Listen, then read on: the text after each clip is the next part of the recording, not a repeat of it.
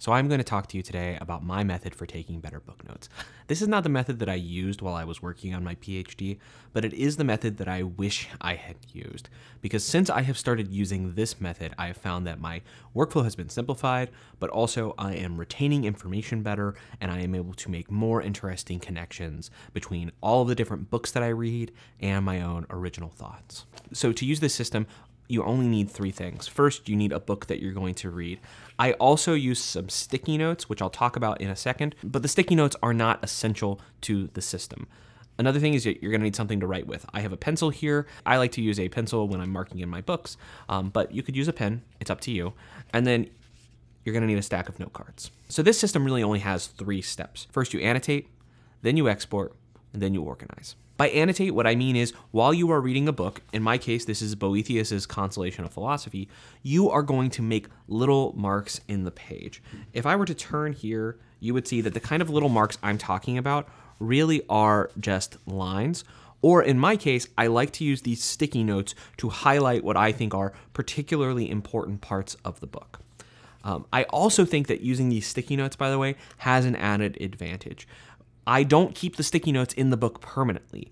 Once I have gone through the process of taking notes for the entire book, I will remove the sticky notes. So sticky notes actually serve as a visual reminder to me that there is a book that I have read that I have not yet properly taken notes on. How you annotate your book can really vary. I prefer to just make a little underline on certain lines that I particularly like, and maybe to put a little star next to a paragraph that I think is particularly important. On very rare occasions, I will write a sentence in the margins that is trying to sort of seed an idea that's maybe saying, here is where some connection might possibly be. But importantly, in annotating, I am just allowing myself to mark what might be relevant to me in the future. I am not trying to have my great ideas yet. I think that if you jump too soon into trying to have your great ideas, what happens is you don't properly read the text and you often have just worse ideas. So the second step is to export. And by export, I mean you're going to take a stack of note cards and then you are going to go through a chapter or an entire book. I prefer to do this with an entire book, but sometimes you could do it by chapter. You're going to then go through all of your annotations and you are going to write down the passages or the quotes or the lines that you thought were most beneficial from this book. While also exporting, you can decide if you want to add your own thoughts or summaries. I like using slightly larger note cards because I can get a few more thoughts on them. But one of the nice things about note cards is that they sort of naturally constrain how many thoughts you can have. So you really want your note cards to only have one or two major thoughts. In a couple of the note cards you can see in some of the footage I shot, I actually wrote a lot of notes. What I would probably decide to do is actually take one of those note cards and then break it apart into 2 or 3 note cards. This is an organic process. It's one that you iterate on. And so I have no problem taking one note card, eventually getting rid of it, but keeping those ideas and separating them out. The note cards themselves, I do really think are essential. It's totally fine if you will eventually want to put these into a digital tool. I just think that actually writing these by hand is going to help you understand the information. In part, it is able to help you retain information and to make more interesting connections because it slows you down. My worry with using digital tools exclusively is that digital tools really are optimized for efficiency. They want to get the work done quickly. But I think that if we want to have really deep thoughts and interesting ideas, we need to purposefully slow down. Now, for about half a chapter of Boethius's Consolations of Philosophy, which is not long, I have about 10 note cards. These note cards, as I said, might be broken up into smaller pieces in the future, but for now, I have 10 of them. We might decide that we're gonna hold off on doing anything with these note cards until we've finished the book.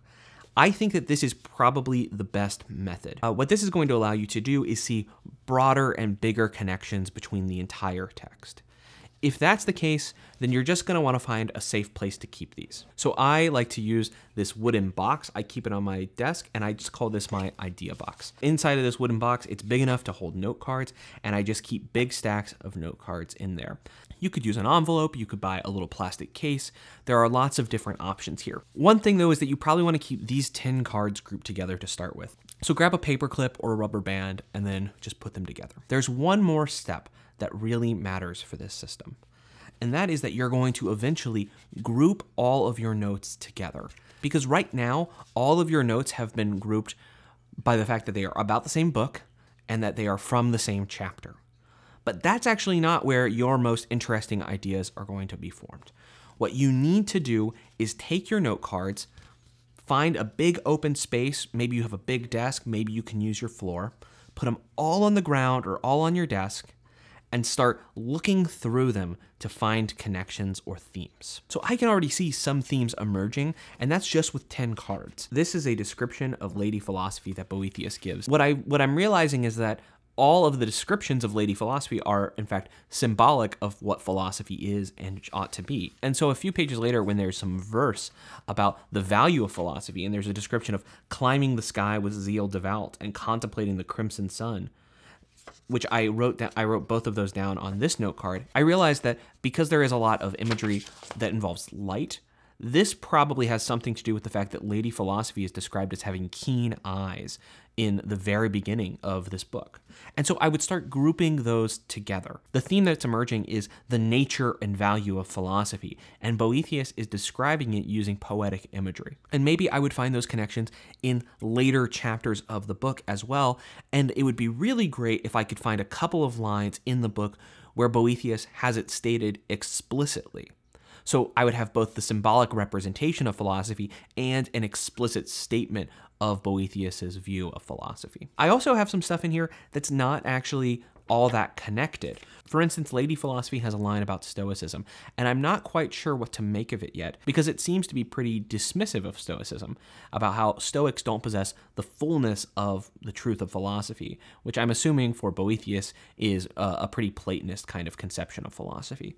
I don't know what to do with that card yet, but I'm not going to discard it yet. I'm going to see if, as I continue on reading this book, I can find other mentions of Stoicism or other endorsements of maybe a Platonist conception of philosophy, and then we can talk about how these different competing schools of philosophy might have written a different book, for instance, something different than Boethius. As you start organizing, you're going to want to keep some blank note cards as well. Because on those new blank note cards, you're going to start writing big headers for themes. So for instance, I have this note card which just says, "What is philosophy?" And I would put that at the top of my thematic stack that I identified earlier.